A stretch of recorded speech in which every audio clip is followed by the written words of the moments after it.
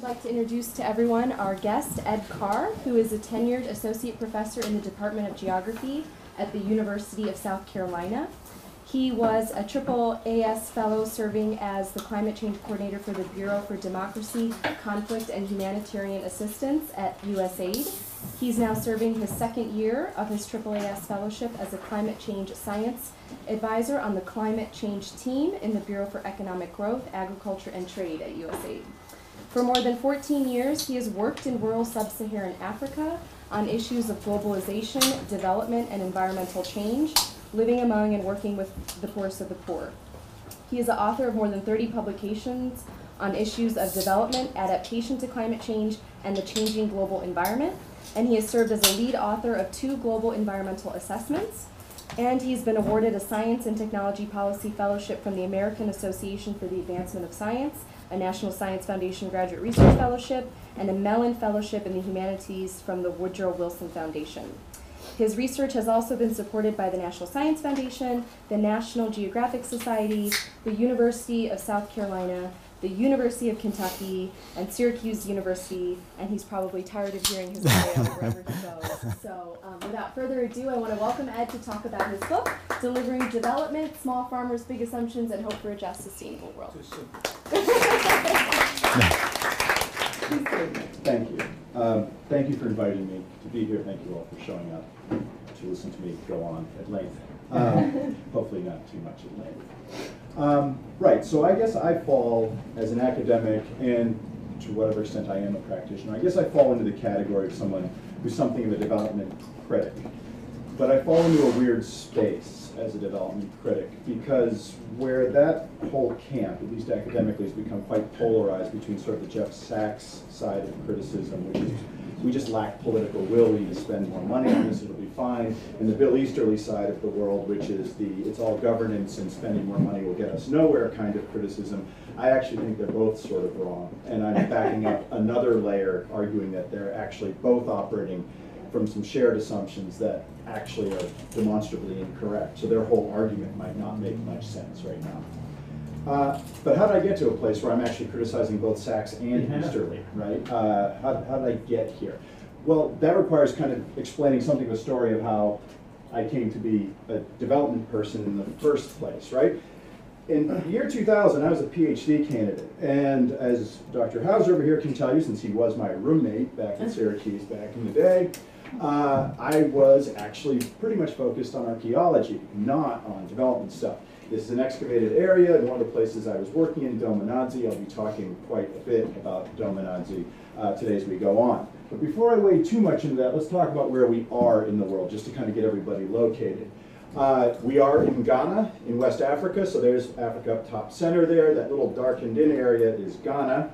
Then if you look over to Ghana, which is just the upper right-hand corner, down at the bottom there, in the sort of the center, there's a little arrow with words. That's where the study area is, that blown-up area that you see on the map.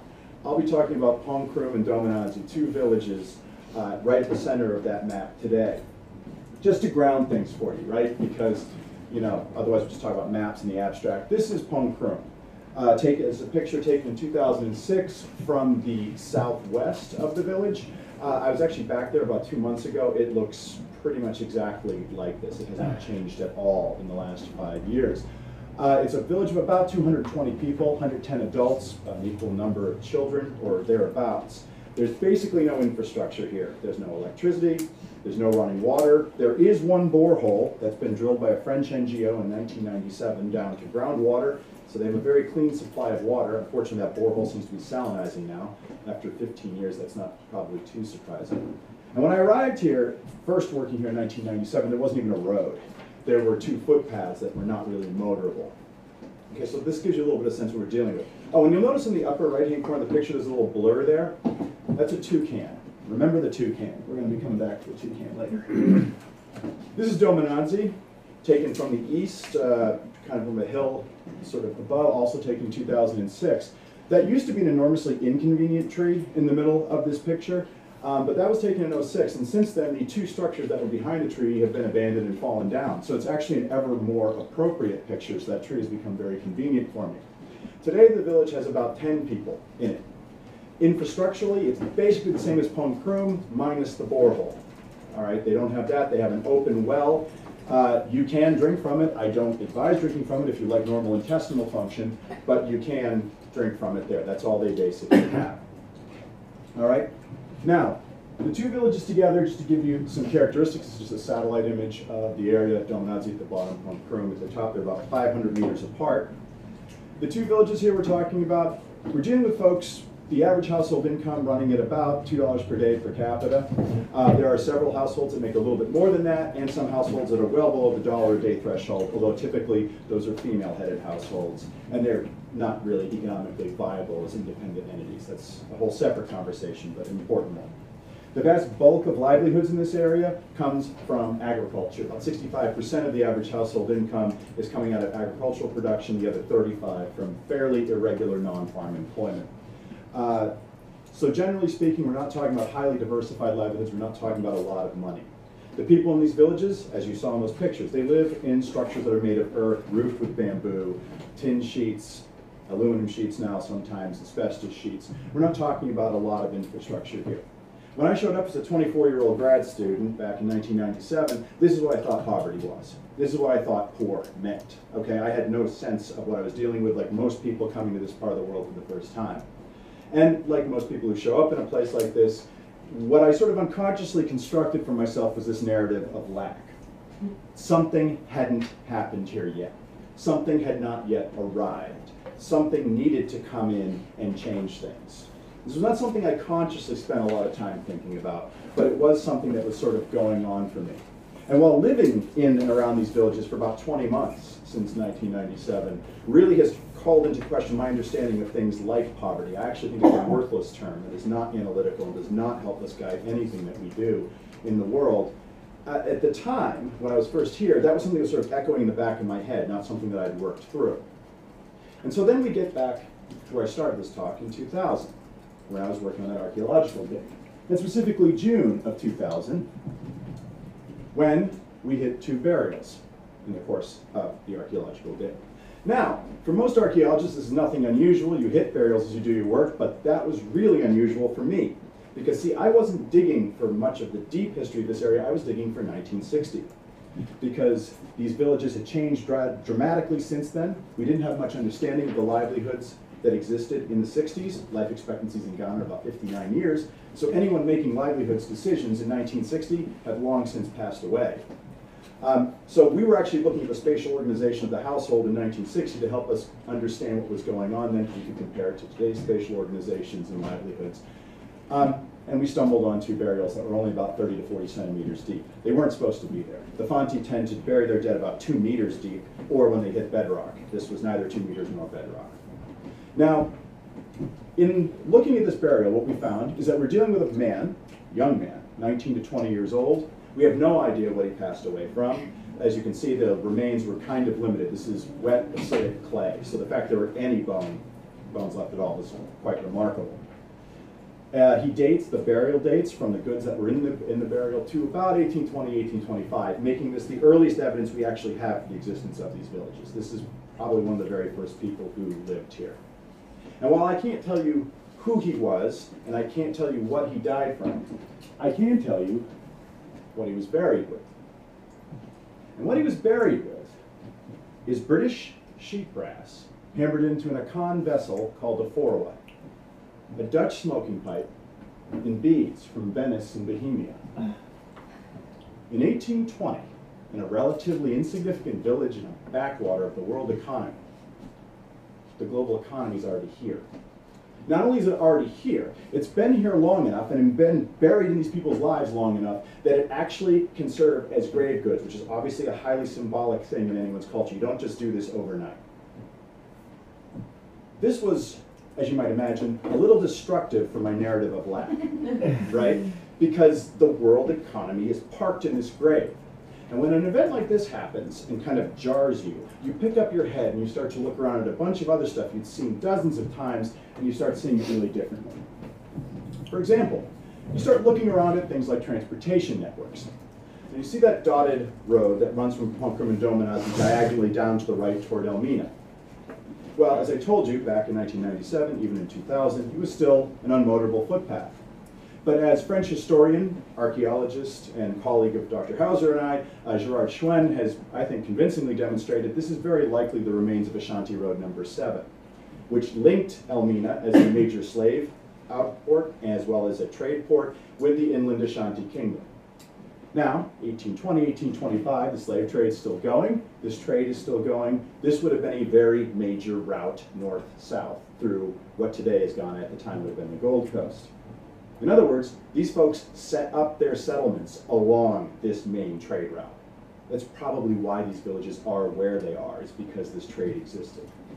On top of that, the story of the road doesn't end there, because in the late 1940s, this, what then would have still been a footpath, was actually improved into a road by a local man named George Annan, who was trying to open up access to a logging concession he had to the north of Barassi, sort of northmost village you see on that map. When he did so, he opened up two things. One, limited local non-farm employment, mostly maintaining the road. It was low-grade work. But more importantly, he opened up a bunch of transportation that started moving up and down this road. Suddenly it got very easy to get in and out of these villages, giving the people living in these villages access to sort of regional, at least local and regional, non-farm employment opportunities. It sort of transformed people's livelihoods. They were able to do more than farm. Their income shot up. And we can see this in the changing landscape of the area, which I'll get to in a second. But even as you look at the transportation network, you see different things. Just walking around and looking at people's fields, you start looking around and seeing different things.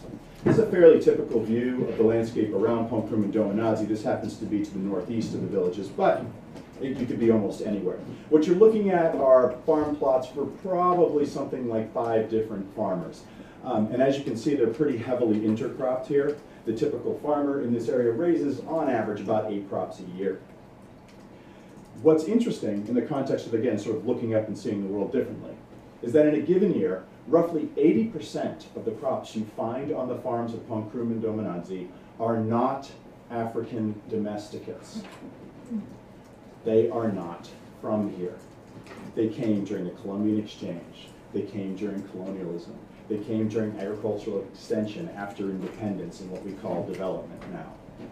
Over 180, 190 odd years, the residents of Dominazi and Ponkrum have more or less completely reworked their agroecology.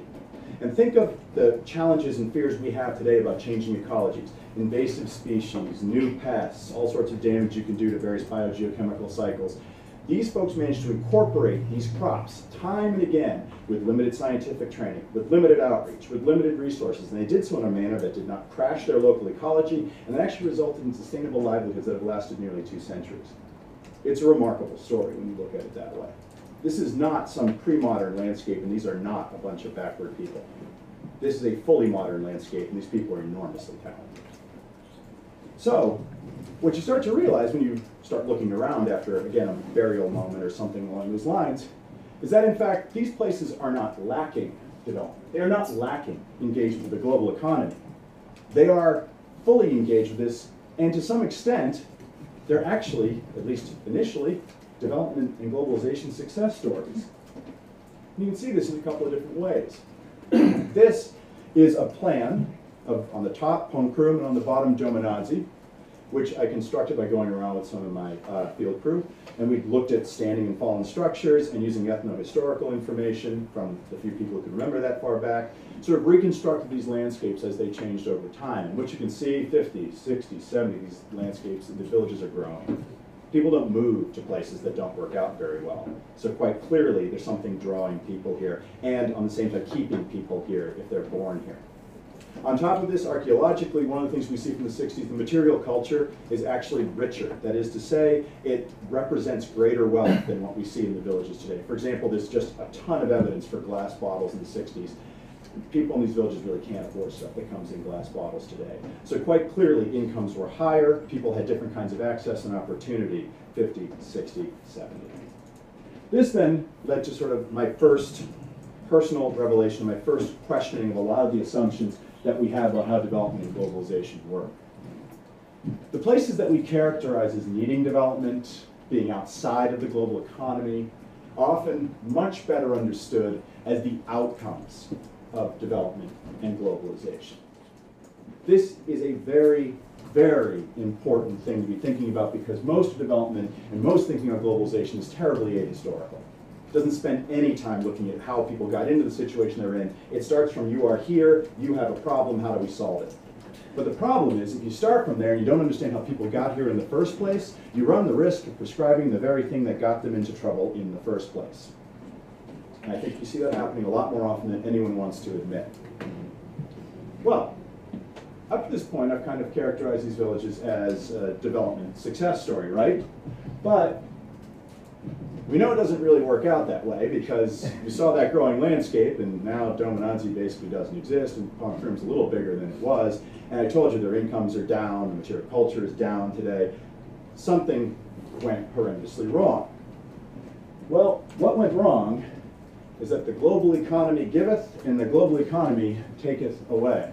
Just as sort of the global market for tropical hardwoods is, in fact, what motivated the 1940s improvement of this road into the area, in the late 1960s, the global market for tropical hardwoods turned, went very, very bad. In Ghana, it completely collapsed. At the same time, realized that this concession had been running for more than 20 years. To this day, I have no idea how they logged for 20 years on this concession. I don't have any early satellite or aerial imagery to demonstrate how large this thing must have been when they started cutting it. In any case, it had been 20 years. Anand wanted out of this operation anyway. He was an old man at that point, and so he did. He shut it down. And here's the problem kicks in, because you see, he still owned the road. Despite the efforts of the villagers, and we have written records of this, despite Anand's efforts, they could not get the colonial government, which was British in the 50s, to buy the road up and take it over themselves. So it remained a private road, which meant that as soon as the logging concession went off and Anand disappears, so does the road. See, this was, again, a graded dirt road, and anyone who's been in this part of the world and has dealt with sort of monsoon rainfall can tell you a graded dirt road has 1 to 2 seasons of motorability. If you don't maintain it, then it's off. But even more important, the whole reason that a lot of traffic had been going up and down the road was the logging concession at the other end of it, and that was gone. So transportation largely disappears here, which means that people lose easy access to that regional labor market if they're going to keep maintaining their farms, which most of them want to do. This results in the loss of diversification in people's livelihoods. They basically are pushed back onto their farms, which wouldn't be a total disaster except for climate change. Because you see, in West Africa along the coasts, there's been a long-term decline in average precipitation. As you can see, there's enormous variability bouncing around. This is, by the way, from Dunkwa, which is an incredible 40 kilometers away, but is the nearest continuously monitored rain gauge in Ghana for these areas. It's one of the big problems we have in climate change research is we just don't have good coverage in rain gauges historically. But what you can see is the trend line is down. And sometime in the 70s, well, actually late 60s, early 70s, that trend line crossed below the threshold at which you can grow cocoa reliably. Cocoa is a major cash crop. These folks have been growing cocoa. Not anymore. At the same time, this is the first time we hear the farmers start talking about the fact that their farm yields were dropping and were becoming problematic. So just as they lose diversification in their livelihoods and are thrust back onto their farms are now no longer producing stuff quite as well as it used to.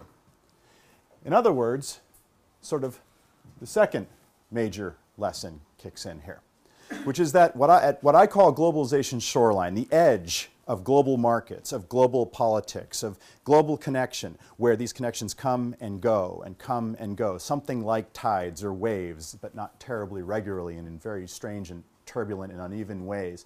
The experience of what we call development can often be extremely negative. The reason is because the way we practice development today, the way we often see globalization play out in practice, they serve as what I tend to think of as a giant risk engine. They generate risk in new ways and push that risk down the human food chain, as it were, to the poorest people, the ones least able to manage that risk. And so what you see here is a kick-in of the risk engine, right? Which is the global markets work for you, but they can turn against you really quickly. And this is risk these folks didn't understand, they had nothing to do with creating, and they had no means of managing. At least dealing with the root cause. They could deal with its manifestations, but not its root cause. So then what happens here when the risk engine kicked in? What happened was a tremendously complex abandonment of the area.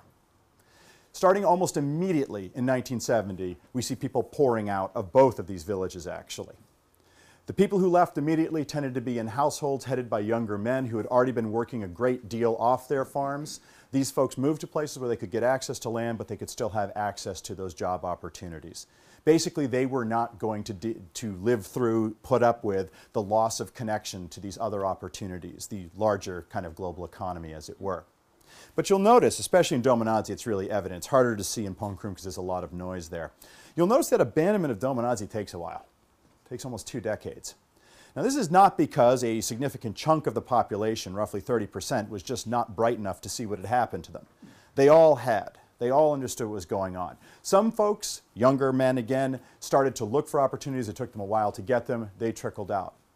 But really what you see, especially between 80 and 90, is the departure of a bunch of female-headed households. They're all leaving right after the death of the male head of household. And what's happening is 2 things. First of all, it's an indicator of a con land tenure practice and property rights at the time, which is more or less their matrilineal, which means that the husband's property belongs to the husband's family, so when he dies, the wife gets nothing, neither do the kids. They've all got to go. So they have to leave.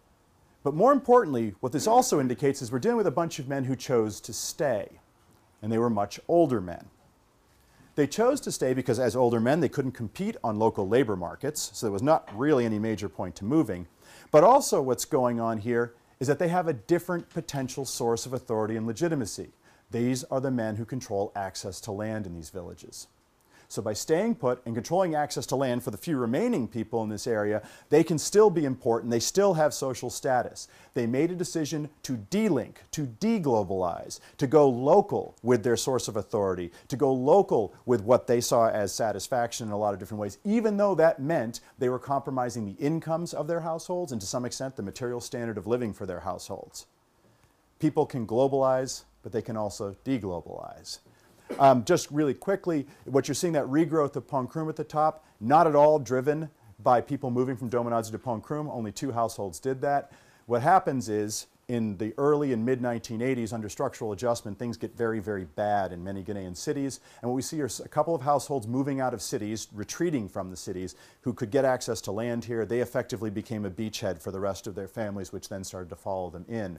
So what you're dealing with today is an almost entirely different population in these villages than who was here in the 60s and 70s. And the livelihoods reflect that. They're very different. They're actually designed to deglobalize. They grow crops that they can either sell or eat at any given time. The point of this, then, is my 3rd major issue. Globalization is not one way. We tend to talk about globalization, I think in the popular media as well, as some sort of triumphal process, right? Once it happens, once you're dialed in, there's no going back. For some people, maybe that's true, but not for everybody. And there are a whole set of people for which we have evidence, living out again on what I think of as this sort of shoreline, where people pick their way in and pick their way out year to year, depending on what's to their best advantage, how they might best manage changes going on, how they might best manage risk. This is not, again, something that we talk very intelligently about, but I think we need to start thinking very carefully about, because actually it doesn't work the way people say.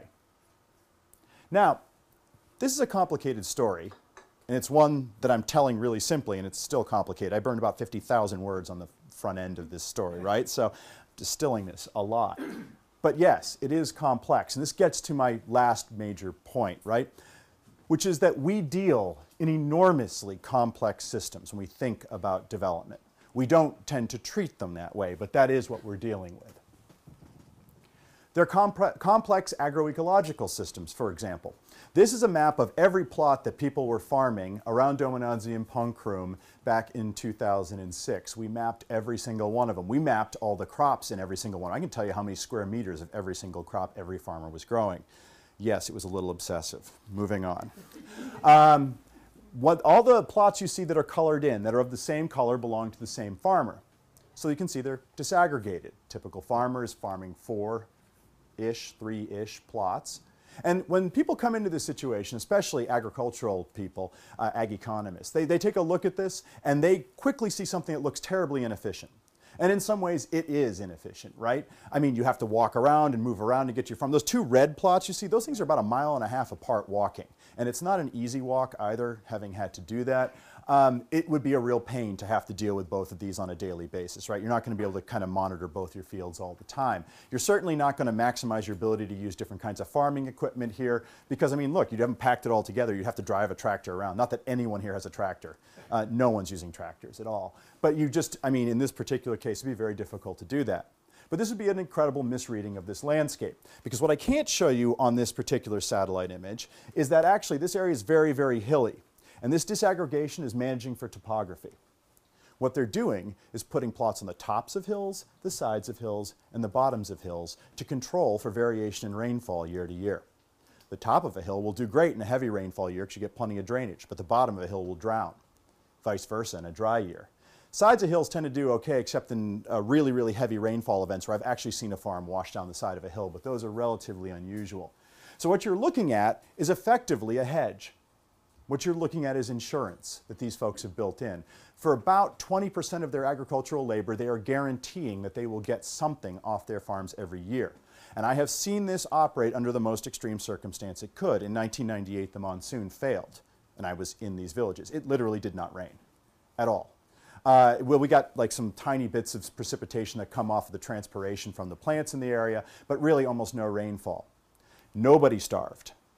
Now, there were a couple of days where there wasn't any food to be had in the village, but everyone managed to eat. Everyone met basic nutritional requirements. They limped through this season. Everyone was all right. It wasn't a good situation. I'm not going to tell you this is a happy place to be. No one had any income. A lot of kids couldn't go to school because back then they were still dealing with school fees. But no one starved. They didn't need food aid. They had managed this risk against the worst possible thing that could happen. You have to understand these systems if you're going to understand what you're looking at.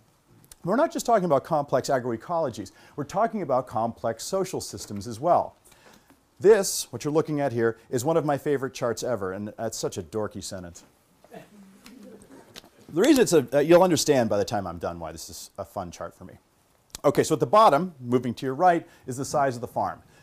On the left-hand side on the y-axis, going from the bottom to the top is how market-oriented a farm is. This really should start at 1 and not 0. At 1, you eat everything on your farm. At 5, you're selling every single thing on your farm. Now this is for the households operating under one of the livelihood strategies in these villages, a strategy where the husband produces everything for market sale and the wife is supposed to meet the subsistence needs of the household. That's how they break things up. So if you look at the men and that curve for the men at the plot at the top there, totally unsurprising, right? No matter how large their farm is, they're pretty much oriented toward market sale. It's their role here. It goes up ever so slightly, which is exactly what the ag economists would predict. So that's nice. It fits the curve perfectly. But look at the women. Look how steep that curve is. There's a bunch of women who are clearly at the subsistence end of this thing. But you add a hectare, a tenth of a hectare or two. And a tenth of a hectare is 10 square meters. It's like, you know, size of this table, maybe a little bit, you know, actually size of this room. Take that back. Size of this room. To someone's farm. And all of a sudden, wham, they shoot up above the line. What's going on here? These women are raising just enough crop that they're meeting the subsistence needs of the household, and there's a surplus. And under Akan land tenure rules, women completely control the outputs of their farms, and men control the outputs of their own farms. So what's happening is the women, once they've met their requirement for the household, are taking the rest of the crop, going to town, selling it, leveraging up, buying a bunch of goods, coming back to the village, selling the stuff in the village, taking the profit, pay off the loan, leverage up again, go get some stuff, come back. And they do this over and over, ratcheting up their incomes till they nearly catch up to their husbands. Now, this causes an interesting social problem because you see, with the Akan, women aren't supposed to make more money than their husbands. No matter how progressive an Akan male you run into, you're going to hit a wall here when they start talking about this. I've had good friends of mine get into very convoluted explanations of how it is they make more money than their wives when it's patently not true. Because really for them, this is a challenge to gender roles. Men are supposed to take care of the household, they are supposed to be in charge of the household, and the way you do that is by earning a lot of money and making a lot more money than your wife so that you don't have to listen to her if she tells you she wants to do something else. Obviously, if she has a ton of money, she can kind of challenge that. At the same time, women who make a lot of money are not terribly trusted in these villages. They're looked upon as perhaps someone shirking their responsibility to the household. That gives them trouble among other women. They may not be respected or included in various social practices. And then on top of all of that, if women challenge sort of the status of their husbands as good men, Men are the route of access to land for the entire household. They go to their own families for this. So if some man is being challenged in terms of whether or not he's a good man, and he has to go to his household, his family, to get land, they may not give him very much land, which effectively means the wife isn't going to get very much land either, so she's shooting herself in the foot here. We're dealing with an enormously complex dance in terms of trying to make sure you make a living, but at the same time fit things within social roles and not blow up the whole system. Also, one other thing here, part of the reason I love this chart. Don't let anyone ever tell you that peasant farmers don't have good information. 1/10 of a hectare. To within 1/10 of a hectare, eyeballing it, they know how much land their wives need to meet the subsistence need of the household and not make any profit.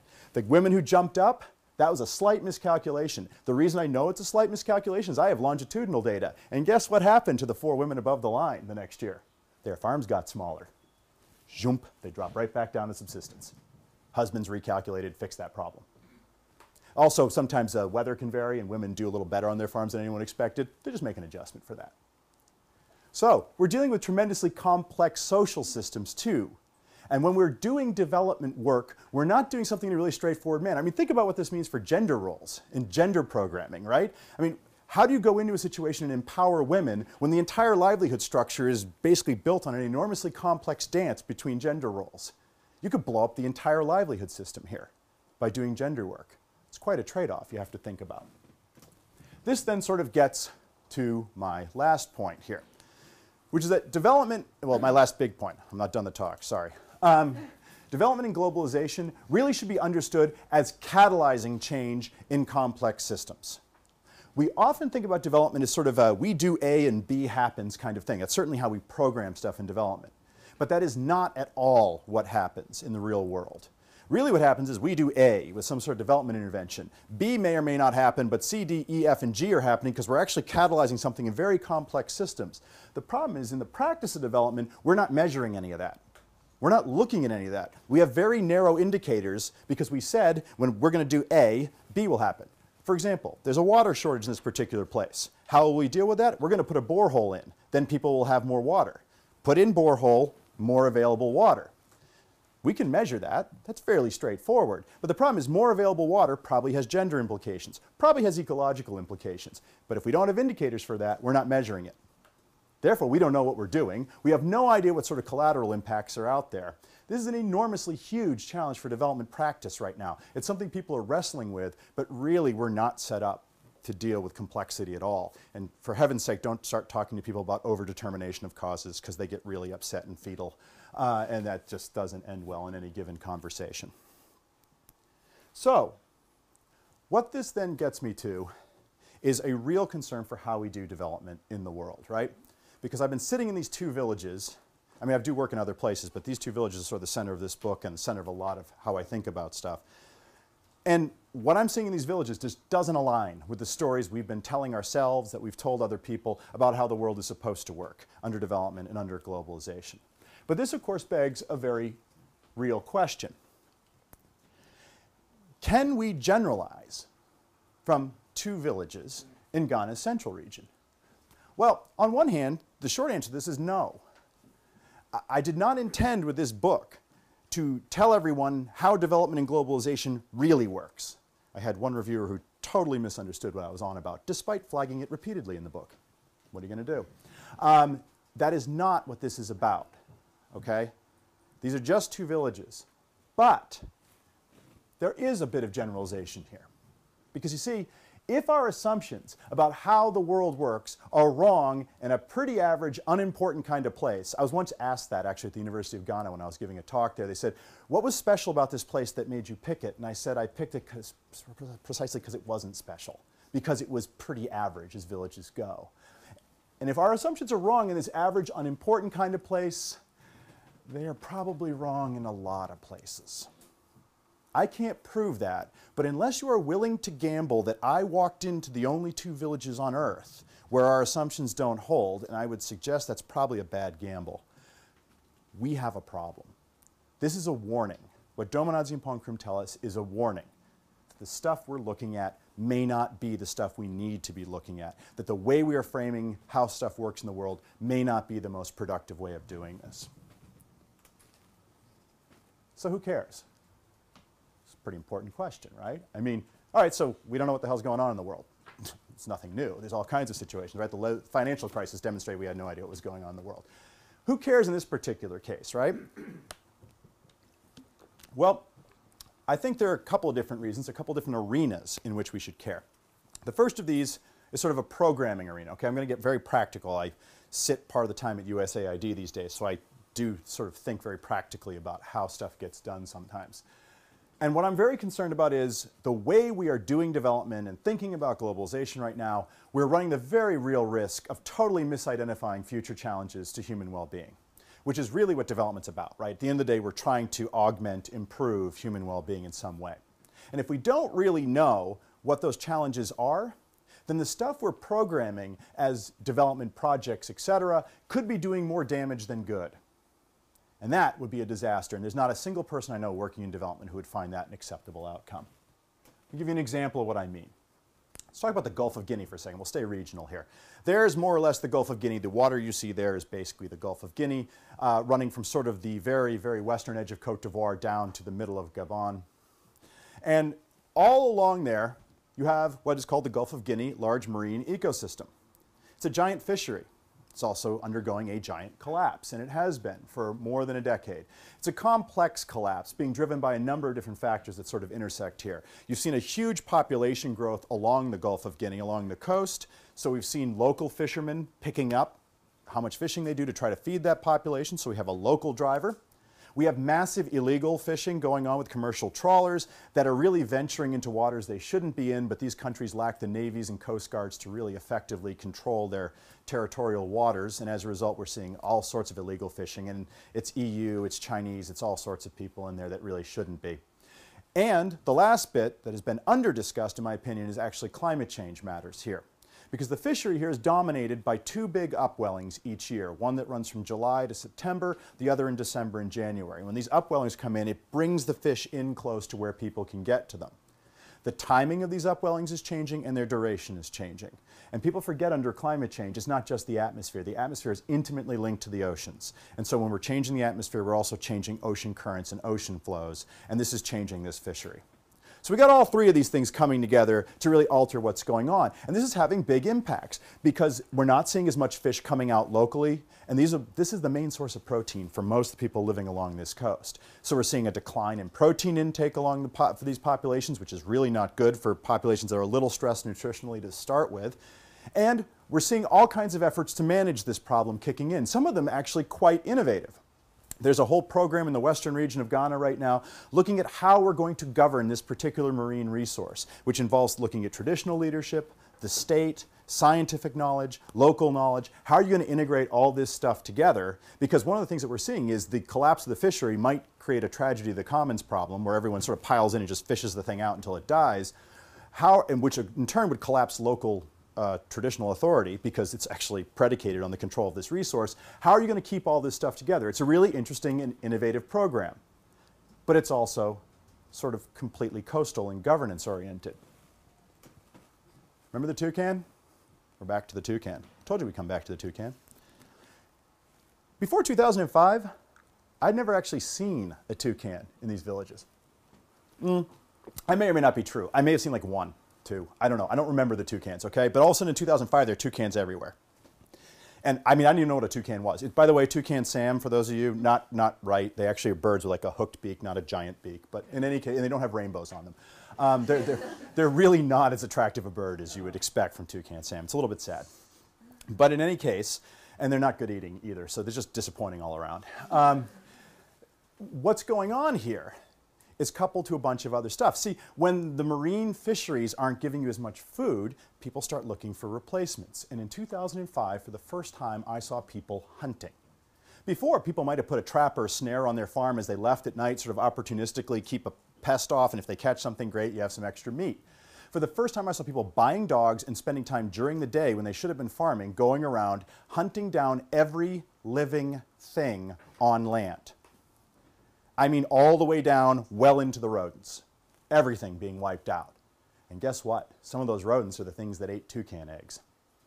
All of a sudden, the natural predators for the toucans are being blown out, we have piles of toucans. It's a canary in the coal mine or a toucan in the coastal plain or whatever your metaphor is in this particular case. Now, I don't know what toucans eat, but whatever toucans eat are not doing very well these days because there's a lot of toucans eating a lot of them. And whatever those things used to eat, that's probably exploding now. In other words, we have some sort of radiating onshore ecological change that no one's talking about or measuring. There's some vague discussions about this, but I have not seen anyone gathering good information on this. So we have this great coastal program that might talk about what's going on in the fishery, but we have a huge radiating onshore problem, which is completely decimating onshore ecology. That program doesn't even look at that. This is a tremendous problem when we think about programming and development, because we operate in all these stovepipes, right? Marine, terrestrial, fisheries, farms, all that kind of stuff with different money and different mandates. And guess what? Different monitoring and evaluation and reporting, which means that unless you're one of the people who happens to read all these reports, and there's no reason you would be in any of these agencies, you may not have any idea that all this stuff is linked up. This is an enormous programming challenge in development, and one that we're going to have to start to wrestle with. And we are starting to think about it, but the only way we're going to wrestle with it is by actually coming back to those assumptions I was talking about and blowing most of them up and starting over. All right, who cares part 2? Research question for everyone here. There's a ton of research questions in development that will never run out of research questions, I suspect. One of the things I'm deeply concerned about is that our assumptions about how the world works leads us to all kinds of conclusions that have led us to misidentify drivers of future environmental change. So if the first one is sort of a concern for what happens to people, poor people living in, say West Africa, the second one is actually one that if you're just completely self-interested, you should still care about, because environmental change tends to scale up at some point or other and get all of us. There are no walls high enough to keep the atmosphere out, right? So you have to pay attention to this. And if we don't understand what the future drivers of environmental change are going to be, we could be introducing or perpetuating deeply unsustainable behaviors with our development interventions. Let me give you another example of what I'm talking about. A lot of people living in sub-Saharan Africa make their living through subsistence agriculture, much like the people in Dominazi and Ponkrum. And if you just spend about 10 seconds thinking about it, it's fairly obvious, right? Agriculture is land cover. And so if people change what they're farming, they're changing land cover. And then people will change what they're farming for all kinds of reasons, be it market forces, new crop introduced, some sort of weather event, changing climate over time, whatever. When they do so and they change land cover, it changes biogeochemical cycles, right? It changes market prices. I mean, supply has changed, demand will change. That in turn, at some level, plays into a changing global environment, changing global economy, which of course can play right back into what kind of crops people select and all that. You can see all those arrows go both ways. This is just one big network. Now, the problem is that most of us who understand this very relationship tend to do what I do. We operate in, like, 2 villages. Where guess what? In 2 villages, it just doesn't matter globally what people do, right? And they can completely change their land cover, but the net release of greenhouse gas against the trillions of tons that come out every year from the planet, just irrelevant. Right? It just doesn't matter. But this is actually a fallacy of scale. See, the problem is that villages and individual farmers aren't islands. If people are changing their practices in one place, they are likely changing their practices in many places because they're likely being affected by the very same things that have led the people you're looking at to be changing their practices. Let me give you an example of what this might mean. One of the biggest problems we have is figuring out how much carbon is sequestered by different crops. There is stunningly little research done on this. It is boggling how little, actually. Really, all of it's been aimed at forests up to this point, and really we need to start thinking about much broader land covers. The big problem here, though, is that most of this carbon that is sequestered by crops is actually sequestered in soil carbon. And soil carbon is not totally determined by the crop. It's actually usually much more determined by agricultural practice as well as the quality of the soil, which means it's incredibly locally specific. Okay, so you just can't make a global statement about how much carbon is being sequestered by a given crop. However, just to give you some sort of thinking about this, there is one good study I've seen in the West African savanna. It's in southern Senegal. And what they found on some test plots was that the average maize field sequestered about 7.5 tons more carbon per hectare than the average millet field. Now, there are giant error bars on this, by the way. It could be twice as much. It also could be substantially less. But that was the median that they found. Now, 7.5 tons. Who cares? 7.5 tons is just irrelevant globally. It makes no difference at all. But if Senegal was to shift 10% of its maize production into millet, a totally likely future scenario given changing rainfall and temperature that are pushing several strains of maize out of the range in which they can germinate. And millet is much more resistant to those new situations and is already being grown in a lot of these areas. Just 10% of total production, it will result in a one-time release of 900,000 tons of carbon. That's not 7.5. It's 1 million tons. Go next door to Mali, which is actually a substantially larger country, as you can see, than Senegal. That same shift is 4 million tons. That's a coal plant. 2 countries, 2 relatively small countries, 2 crops. We raise dozens of crops globally, and we've got 7 and change billion people on the planet. We haven't the faintest idea how much carbon is being sequestered or released by all the changes that we see going on. Both changes, decisions being made indigenously by people in particular places, or the stuff that might be brought on by our development interventions. We are flying blind. This is a tremendous challenge. We could be outweighing everything we do in clean energy just by shifting people into the wrong crops. We don't know. A giant research gap, something that we really need to fill here. Finally, a giant policy gap. I am deeply concerned that with the assumptions we are operating under right now, we are going to perpetuate the misidentification of the global poor as problems to be solved instead of sources for solutions to global problems we all face. Now, development's gotten a little better about participation and local knowledge in recent years. Participation still runs a serious gamut that goes from like total local ownership all the way out to the right to agree to whatever I'm bringing to you, which is sort of the Millennium Villages model, but we can talk about that later. But that's not a perfect situation. It's highly variable. It doesn't really totally work out.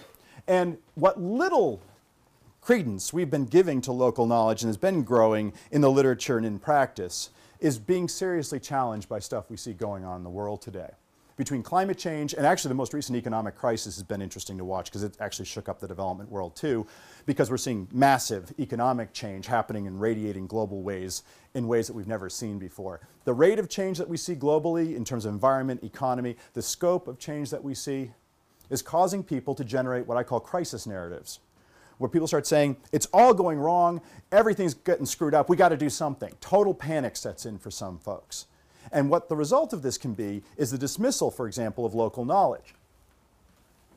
You know, you might think a farmer really knows a hell of a lot about what they're farming right in front of them. But if you think that all the environmental conditions that they're currently working under are not going to exist in a decade or two, it doesn't really matter what they know. At least that's the justification some people have. Therefore, forget what they know. We're going to have to bring them all kinds of new knowledge. We're seeing a reversion to this kind of attitude, which is something we haven't seen really since the 60s, which is sort of depressing in a lot of ways. What we're also seeing is the justification of all kinds of really extreme actions in the name of development, in the name of adjusting these sorts of things, such as, let's turn northern Ghana into Iowa, which is really a suggestion that I heard from one of my colleagues. He was terrified by having heard that from someone else in a recent conference. You know, we'll just plow the whole place in, give them tractors, it'll be fine. They can just plant a bunch of wheat. That's not going to work, but you know, it's the justification of these extreme actions because, hey, whatever they're doing now, it's not going to be working in a couple of years. So we may as well just start doing whatever it is we need to do now. This is enormously dangerous because remember, as I showed you, what people are doing is not just aimed at maximizing incomes, right? It's already managing risk. And development and globalization, once again, they do serve as giant risk engines. People have to manage this sort of thing. And so when you blow out local knowledge, when you blow out what people are already doing, in the name of dealing with these challenges, you might be blowing out the one thing that actually works in this particular context to manage all these challenges. We're doing this because we assume people don't know. We assume how economies work. We assume how local knowledge works. We're mostly wrong, is actually my big argument. What we know about how people actually live in most of the global south is really, really thin. And that then takes me all the way around to the title of this talk, the title of the book. As some of you might have finally deduced by this point, delivering development wasn't about bringing development to people, right? It was a cute double entente in the title. I meant delivering development in the sense of setting something free. And in this case, getting development away from the assumptions that have dominated it for so very long, from the things that we've done wrong for so very long. It's an enormously hubristic title, I know. That said, I didn't plan to do all of it myself. I'm trying to start some sort of a conversation about what it is development could be, what it is development maybe should be, given all of these things. And this then brings me around to just starting to talk about some of the solutions that I think might be out there. And this is not, by the way, the comprehensive part of the talk. When I got through this book, I was mostly still a critic who had never worked at USAID. The next book, we'll start to think more about how we actually put all this into practice. But let me back up from really specific sort of things that we might do to kind of get meta for a second, and we can work out underneath that. The first thing is, I think that everyone working in development, I would love to see in the sort of operating principles of every donor agency on this planet a sentence that says, every day we work to put ourselves out of business. Think about what that means, right? That should be our goal. We should be getting rid of the problems that we are addressing through development. And if we're not doing that, we're not doing our jobs. This tends to freak people out when I say it in development settings, but you know, this is really what we ought to be doing. Now, how might we do that? Assuming that people actually know something about how the world works in their, at least their local context, assuming that they have some means of not only managing all the risks that fall upon them, but some ideas about what might be done differently. One of the best possible things we could do is to stop telling people what to do and to start looking at the ways in which we can remove the challenges that people face every day that they spend so much time managing. That is something we can do without having to rework everything for everybody. Think about something like, say, index insurance. If you give people insurance indexed to the amount of rainfall in a particular year, and people can buy a small-scale insurance policy for their farm, maybe it costs them 5 to 10% of their annual income, which sounds like a lot until you remember that people are hedging away 20% of their agricultural production at a minimum on all these farms. And they don't have to worry anymore about controlling for rainfall. They can plant where they think things will maximize out the most, and if things go bad, they have an insurance policy that kicks in to cover them. You saw what happened for women's income when they had an extra 1/10 of a hectare of land. Imagine what a household does with 20 extra percent. We wouldn't have to do much else. Because you have to assume that people are not, they're not stupid. They're not going to squander 20 extra percent. They can do incredible things with 20 extra percent a year. That is a development intervention that might actually work and doesn't require us to tell people what to do. We would be empowering people with solutions to do the things they want to do but currently cannot do because they're too busy hedging and managing risk all the time. The one thing I would point out, though, is that we talk about managing risk. This is something that has to be done in partnership with folks because we sitting in this room, we sitting in this part of the world are the generators of risk in many ways, right? We are the drivers of the global economy in many ways. We are the drivers of greenhouse gas emissions. This is stuff that we cause that we may better understand than the people living in these particular places, and therefore linking what we know to what people know how to do in particular places becomes critical, I think, to managing this sort of risk. So then we get around to sort of the end of what I want to get to today. Development is changing very, very fast right now. I mean, like whiplash speed in Washington. It's shifting away from the lending-dominated world that it used to be. IDA, International Development Assistance, which is the lending to the poorest countries in the world, you have to drop below a certain per capita income to qualify for that, is disappearing very rapidly. Countries are graduating from IDA at a breakneck pace. Ghana graduates this year, which is really remarkable when you think about it. They will no longer be eligible for IDA assistance. All sorts of countries. It's very likely in the next decade or so that pretty much all IDA will be aimed at sub-Saharan Africa. Everyone else will be out. There'll be a few countries here and there in other places. And not even all of sub-Saharan Africa. Obviously, a bunch of countries will graduate. What this means is that development won't be about lending. Development is going to turn into being about technical assistance. And if you don't believe me, look at who the Obama administration just nominated to run the World Bank. For the first time, it is not a banker and it's not a politician, it's a technical expert. It's a very clear signal the administration wants the World Bank to be a technical assistance organization. They are going to move away from lending. Okay? This is a tremendous sea change in development. And as we move to technical sort of assistance, we have to avoid what Timothy Mitchell called sort of the rule of experts impulse here, which is to say we have to be very careful to not revert to telling people what to do. We have to be very careful about how we get into these kind of situations, what we bring into these situations. We have to start learning from the very people that we think we're here to help. That then leads me to sort of the last framing in this talk, which I think a lot of people have in the back of their minds when I say we have to start learning from the global poor, right? Which is, well, what can they teach us about a just and sustainable future? These are people struggling with low incomes, often living very reactive livelihoods, that sort of thing. My argument is, if we actually get on the ground and learn something about what they're doing, we can learn whatever we're brave enough to let them teach us.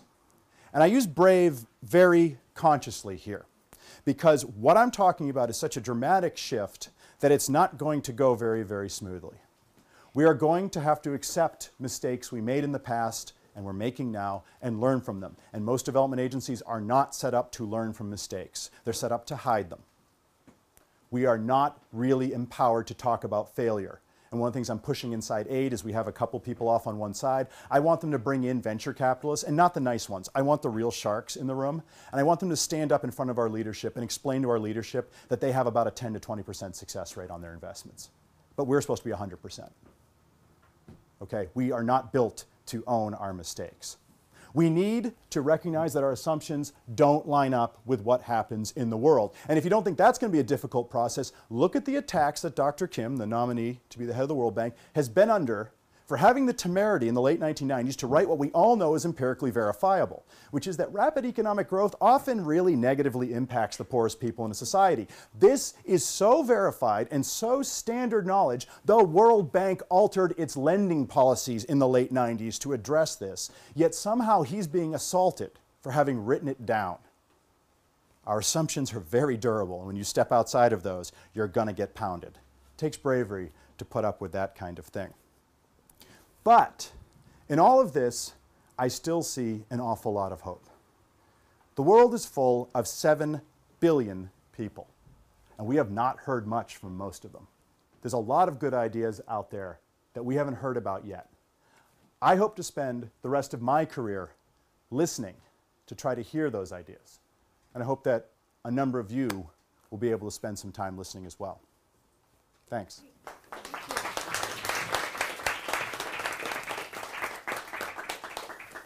Thank you, Ed. We have about 15 minutes for questions, and we've already got them, so you can pick where you want to. I'll ask you a question. What is economic development to you? How would you define it? I don't like the term economic development. And the reason I don't is because I think it's incredibly narrow, and it turns into people talking about economic growth really, really quickly, as if economic growth is the panacea that triggers all other good things in the world.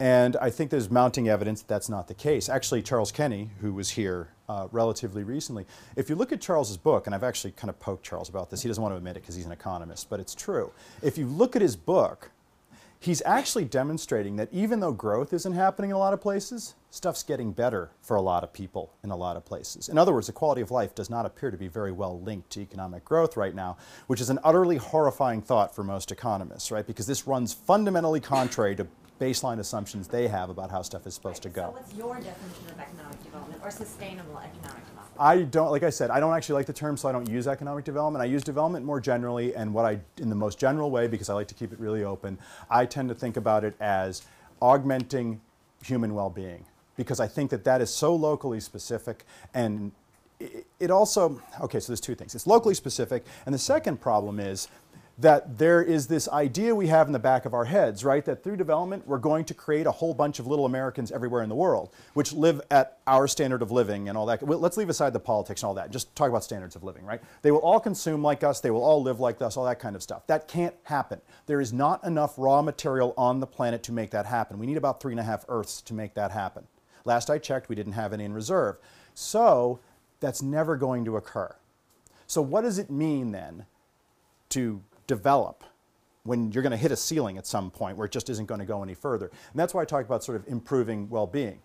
In these villages, realistically, over a 20 to 30 year frame, I think what you could do is, for example, by removing risk, people would know where their food comes from. They would have safe and reliable shelter. They might be able to raise food in such a manner that they didn't have to dedicate huge amounts of time to agriculture. So their incomes may only come up a little bit, but maybe they're not working as hard for it. That's exactly the indicators that USAID uses. Not reliably, we don't. Sometimes we do. Yeah, it's not. It's not the sort of thing we tend to look at. But it would be something that would be worth considering. The problem is, of course, it gets very locally specific, and I will say in defense of some of the indicators, I suppose, you do want to be able to compare apples to apples, and to figure out if a program put here and a program put here, whether or not these things are working the same way. You want to learn if things are going differently in different places. But yeah, totally changing up sort of how we think about this is kind of necessary, and it's not a place we're at right now. We're a long way from that, I think. The way you started with two opposing viewpoints, Easterly and Sachs. Yes. Would you mind elaborating on those? Sure. Well, I mean, so Bill Easterly and Jeff Sachs sort of stand as totemic figures for sort of two different views of how development's supposed to work, right? For better or for worse. Although they both sort of assume those mantles, so I don't feel bad pinning them to it. If I was to distill Jeff Sachs' attitude about development down, it really comes down to an incredibly technocratic view, right? Which is that we can fix everything that's wrong in the world. We already have the technology, we already have the ways of doing this. And what it comes down to then is the reason we haven't is because we haven't spent enough money on it, because we lack the political will to actually go out and do this in different places. And his argument also is that it's relatively cheap. That is an enormously problematic thing. For me, I actually, even before I went into USAID, I hated that view. Because if we had known interventions that always worked, we would have used them by now. The only other alternative is to assume that this is some sort of giant master plan to hold the global poor in place, and that just isn't the case, okay?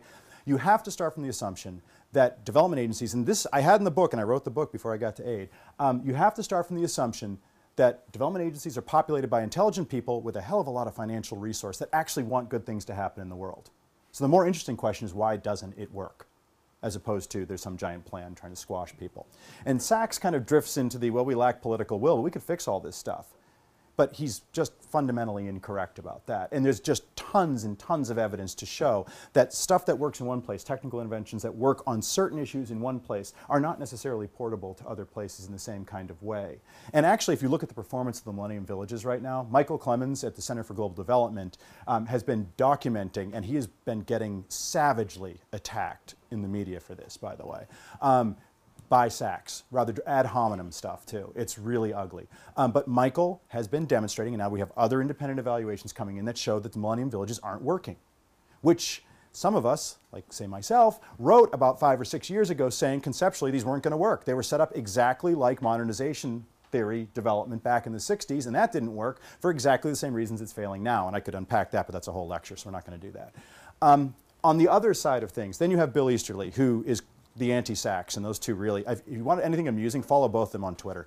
Although Easterly tends to poke at Sachs, and Sachs tries to ignore him, which is, Sachs goes after Easterly, but through proxies. It's really weird. But in any case, so Bill Easterly fundamentally disagrees with Sachs, basically along the lines I just laid out.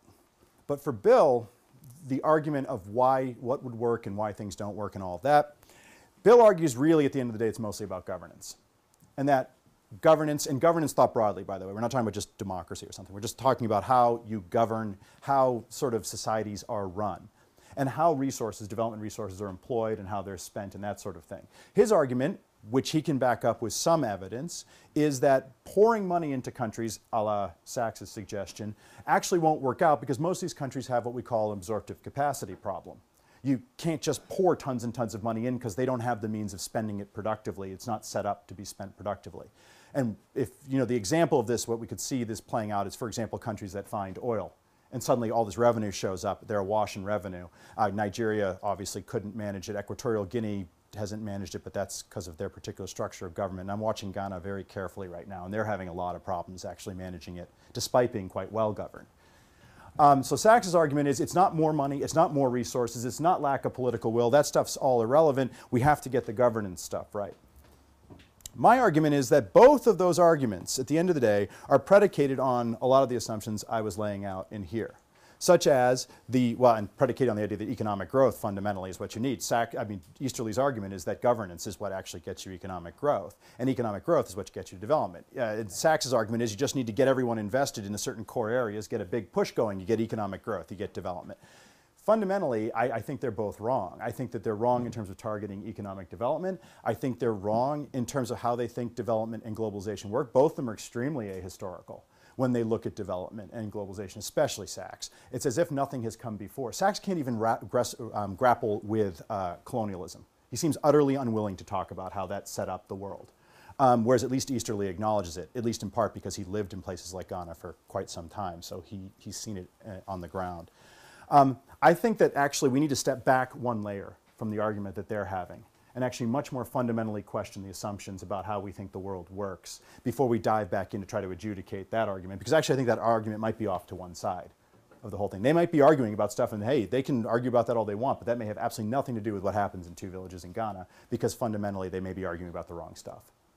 That's sort of how I view it. I hope that's coherent. What happens to the agency of the people themselves? Under either of those guys? Under Sachs, I don't see where there's any agency, which is also another thing. That's my worry, that when we discuss development, we seem to just forget the people and Absolutely. take us as if we're going to, you know. I think that's absolutely right. Yeah, that we are the ones who have to fix things, that people are the problem. We have to solve them, right? More or less. Historically, it has been endogenous.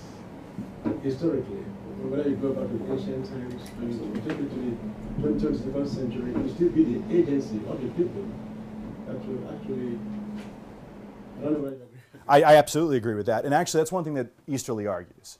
Easterly does argue that we need to be relying on what people know how to do, but his feeling is that by getting governance right, that's what empowers people to do it. So he still thinks this is like a sort of a fundamental intervention that will trigger people to, you know, be able to innovate in these ways. But again, then it's economic growth leads to broader good things for everybody. No, absolutely. I think there's a fundamental mindset in development, conscious or unconscious, that these folks are problems to be solved. It's not a universal view. There's certainly people who are really serious about local knowledge and learning from local knowledge, but there's an equal number of people who just don't have any sense that folks living in the global south have any knowledge that's worth anything. And then, like I was saying toward the end, there's a whole set of people now switching camps who said, wow, you know, that's really important stuff that you know, but it's all irrelevant 20 years from now, so maybe I don't really care what you know anymore. I need to think about where you're going to be 20 years from now, and my technical knowledge is way more important than your local knowledge for getting there. So this is a bit of a wrestling match. Just as we've started to make progress on actually recognizing what happens on the ground, there's ways in which this is being walked back. We should go here and then there. We have a lot of undergraduates at Northwestern that they go abroad and they do international service learning. They work at community-based approaches. They work with community-based organizations that use participatory approaches. And I'm just wondering, as the next kind of cohort of Northwestern students goes out this summer to work across the world, what concrete advice you would give them, things that you would encourage them to look for when they're working at a community level, and what types of questions they should be asking their host organizations. So the first thing I would tell you, right, this is funny actually, I would tell you to take nothing for granted at all. This doesn't mean you should ignore people. I mean, obviously if folks have been working in a place, they know something about what's going on in a particular place, but I would take nothing for granted. I believe strongly in what I pitch to my graduate students as strategic stupidity, which is to say, you may think you know what's going on, but it's probably worthwhile to forget that every once in a while. You may think you understand Swidden agriculture and how it's supposed to work, and the organization you're working with might tell you exactly how that works. It might be worth forgetting that and going and talking to a bunch of farmers and going, how do you farm? I did that a lot here, right? It got to a point when actually, after I got my PhD and became a professor, this turned into a problem, right? Because I could get away with being stupid when I was a grad student by just telling them I was a student, and they would accept that. But then I became a professor, and seriously, one day a farmer looked at me and said, shouldn't you be telling me what to do? And I stopped and I looked at him and I said, do I look like a farmer? And he looked at me for a second and went, no. And then we moved on because he recognized that I was still strategically dumb. And you learn an enormous amount if you actually just go and ask people. So I think that would be my first thing, is as much contact as you can possibly have with the supposed beneficiaries of whatever you're doing. And when you have that contact with them, take nothing for granted. Ask them the questions that you might feel are dumb questions, that you might feel like you already know the answers to. You'd be surprised the number of times you'll get a really interesting answer. Oh, and by the way, do never, ever, ever, ever assume that by speaking to one person you have any idea what's happening in a village. You know what's happening with one person. because as it turned out in these villages, right, remember 110-ish adults? There are two different livelihood strategies in which men and women within each of those livelihood strategies see things rather differently. Then there are the female-headed households who see things completely differently from everyone else. And there are male-headed households, but those guys, that's a whole completely different story, and they are incredibly transitory.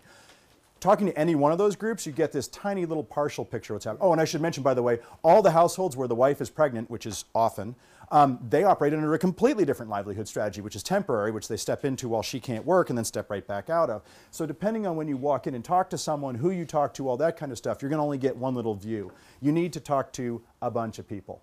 You should try to find men. You should try to find women. You should try to find older people, younger people. Talk to everyone you possibly can. That is the best possible way to get an entry point. And likely what you're going to hear is something that really interests you at some point. That's your point of entry.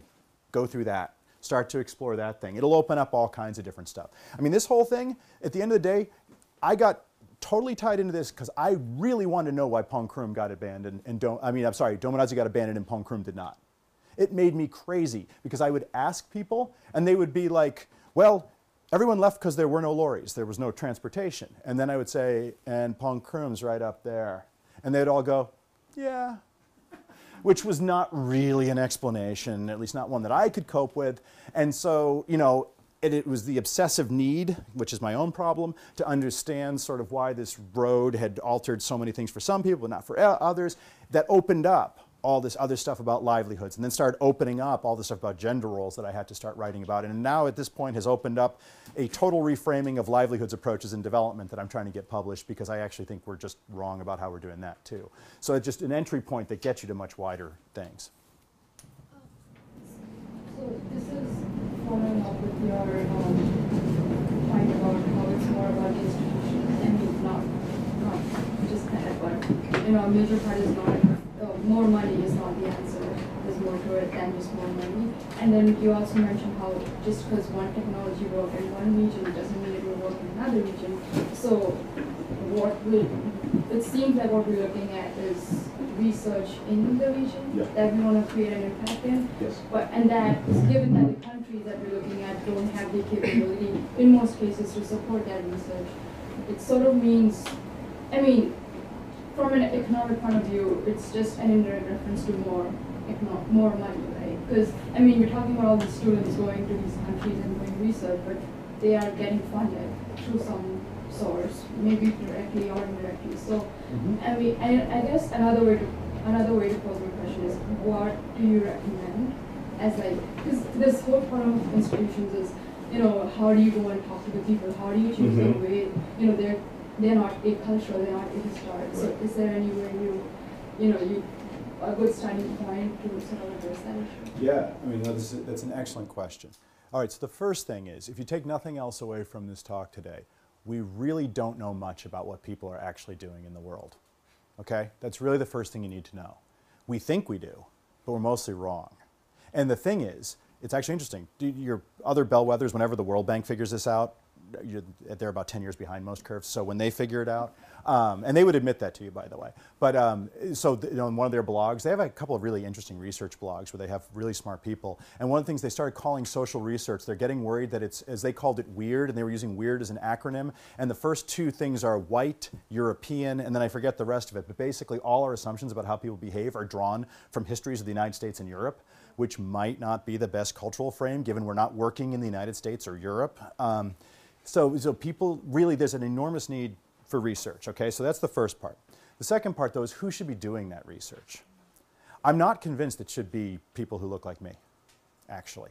And so one of the things that I'm trying to set up right now is some sort of a program that actually is going to bring folks from West Africa to the United States, which has been done before. AID used to do this, by the way. We used to actually pay for people's master's degrees and PhDs and then have them go back to their countries. We stopped doing this for some reason. And it turned out that that was an incredible capacity building success.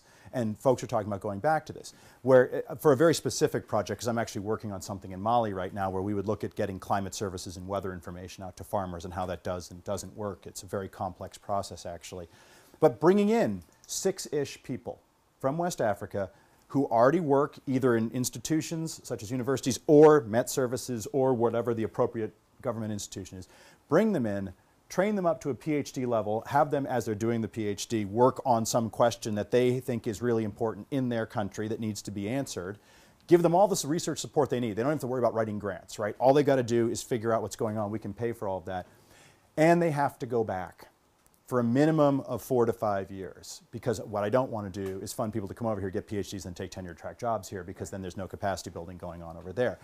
And have those folks go back and start building their own communities of practice, start training up their own people with whatever. There is money involved, but we're not talking about huge sums of money, right? We're not talking about millions and millions and millions of aid dollars anymore. I mean, okay, Northwestern's expensive, but like, you know, South Carolina, man, we're cheap. I can basically get you a grad student, you know, everything, including their research fund, summer salary, all this kind of stuff for like 50 grand a year, which is like tuition here. You know, so, you know, I can get you everything for that. So I can get you like 6 students at a time for like $300,000, and anyone who's working development knows $300,000, most contract officers don't wake up for $300,000. They won't even bother writing a mechanism out of aid for less than $1 million. So, you know, $300,000 is nothing. This is very small money, but the potential long-term impact of training up someone, getting them back and helping them to stand up, and by helping them, I mean, tell me what you need to train your students or to train your colleagues, or what resources you need to spin up greater capacity there. And we start standing up more of these kinds of programs. Because I actually think that most of this research should be done by people from these countries, and it's probably better done by people from these countries. You know, it takes time to figure out what's happening in a place that's not your home. I mean, 20 months of living in these villages, right? And I would argue that the first 7 to 8, I was just a moron. I had absolutely no understanding of most of what was going on around me, and I was picking up pieces of it, and things start to glue together after a while, but that's a long, slow process, right? I mean, by the time I was done my dissertation, I'd spent 13 or 14 months, and I was reasonably conversant with what was happening, and I've still continued to learn things even going along. I'm sure that someone, and one of my colleagues at the University of Cape Coast is actually from one of the villages like 8 kilometers from these. James probably could have skipped a whole bunch of the steps I had to take had he been empowered to take up that kind of a project. So if I have a vision for this research side of things and the generation of knowledge, I'm hoping it gets done by the people living in these countries. One other thought on that, not research, but data, right? We have giant data holes in the world. We just have no idea economically, in terms of the environment, in terms of all kinds of stuff, what's happening in particular places. There are opportunities with new information technology. It is not a solution for everything. I'm so sick of people thinking that the smartphone's going to save the world or something. That's just not going to happen. But there are really cool groups. Frontlines SMS is one of them. There's some really interesting people out there who are thinking about how you can use things like text messages to get information and move information to people who, up until this point, we've largely ignored or paid no attention to. Cell phone penetration's unbelievable. I mean, in Ghana, it's absolutely incredible. 1997, there were no cell phones at all. By now, I mean, and you can get a cell phone signal in the villages I'm working in. And like in my house in the villages we're working in. It used to be you had to climb a hill. Now they have like a tower nearby. They're everywhere, right? So there are ways in which we can empower people on these farms to report back what's going on if they see a benefit to information or resources coming back from the government or whatever. They can say, we're getting flooded here, which may be information the government otherwise would never get. They can say, we're doing this kind of work. We're planting this crop. What are other people planting? And try to figure that sort of thing out. Market coordination, environmental coordination. There's huge opportunities there. But in the end, it is about empowering the people who live in those places. It can't be all about what we do here. All right, well, I'm sad to say the time has come to close out the night, but let's thank Ed one more time for coming out here.